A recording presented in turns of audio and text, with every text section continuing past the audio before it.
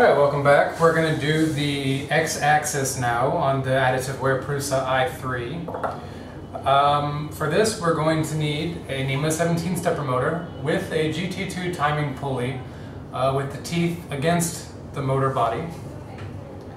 Our assembled extruder with the X carriage already attached. Two 370mm smooth rods. Our X-axis plastic parts, the motor mount and the idler, a timing belt, 3 LMA-UU linear bearings, and the 608ZZ roller bearing. We're going to start this off by attaching our motor to the motor mount, just to go ahead and have it on there so we don't have to mess with it after everything's going in. And you're going to want the shaft of the motor facing the flat end of the motor mount. That way the timing belt teeth line up perfectly with the hole that goes through the center. So I'm going to take a second here and tighten that in.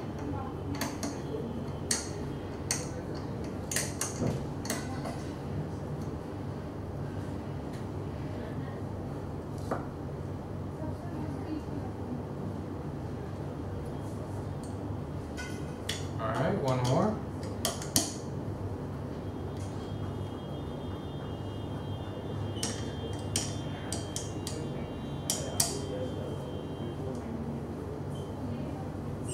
Alright, so our motor is securely on the XN motor mount. Now we're going to go ahead and slide our smooth rods in the shafts, which are provided. Now, on the motor mount, it's a closed end, so you can get it all the way in there before you do the other side. These are going to push all the way through and just kind of sit flush on the end.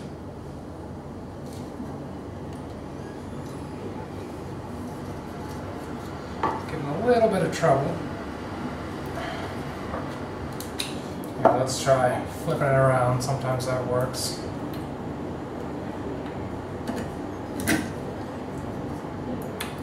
Yep, there we go. And it's on there. Now we're going to go ahead and slide the other one through the back end, just to make sure it slides comfortably all the way through. And oops, I almost forgot. Your linear bearings have to go on there before you fit them in. So I'm going to have to remove this bottom one and slide the two. Now on the bottom one you want the 2 linear bearings, on the top one you want just a single one. You'll notice it'll match up with the carriage we have. Alright, next we're going to go ahead and put our 608ZZ bearing inside of the opposite end that we have the motor on. We're going to do that using our M3.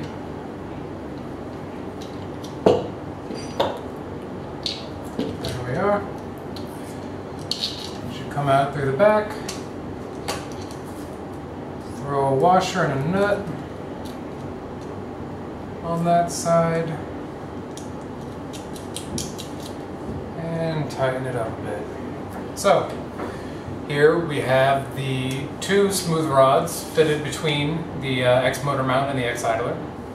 Our bearing is in, our pulley is on the end of the motor, and our linear bearings are positioned on the axis.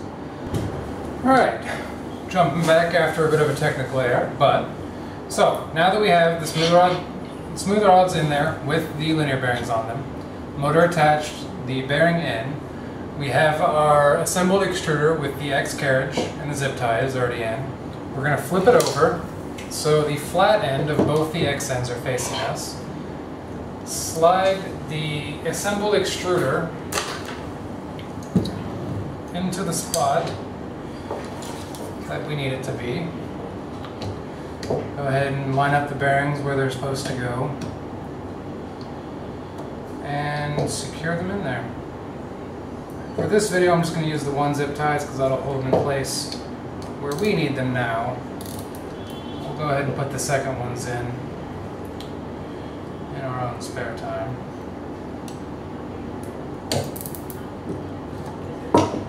And last, the top single bearing And this will secure it so we can put the belt in properly.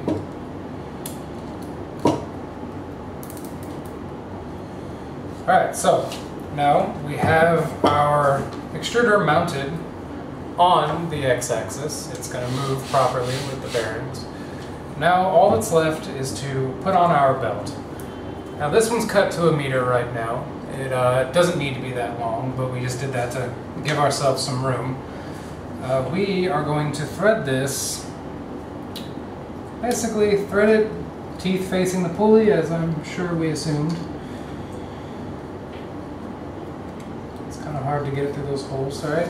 Get it in, put it around, and then push it back through the hole.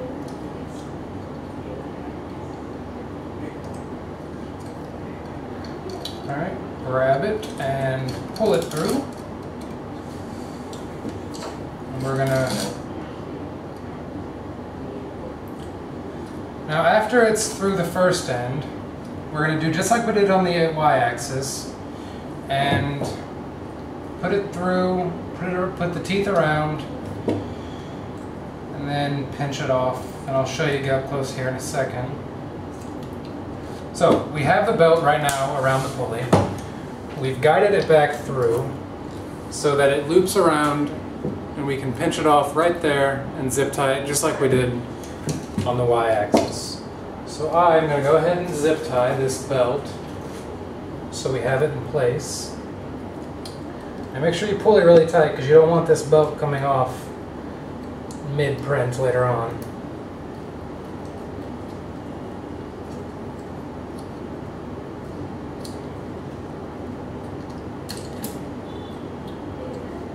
Zip ties. They can be a pain, but they are incredibly useful. Alright, there we go.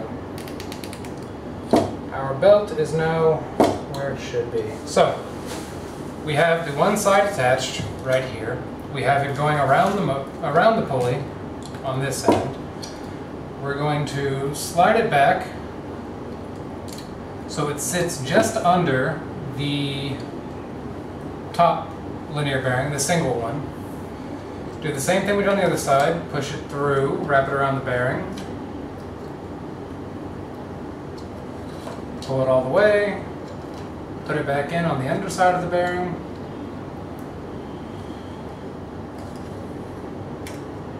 Alright, I'm going to go ahead and use this opportunity to clip off the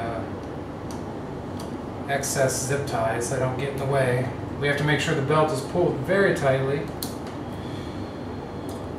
Alright. So hold the x-axis, or the extruder in place, pull it really tight, and then do what you just did on the opposite side. And pull it around and zip tie it. It'll be a little bit tricky to get in here with the other belt already taking up space, but we prevailed. So here we are, other side pinched in there. The belt is running just under, right here, just under the single. And we're going to tighten this up, zip tie it off, and then we'll be ready to put the entire carriage on the Z-axis and continue with the frame assembly. Thank you very much.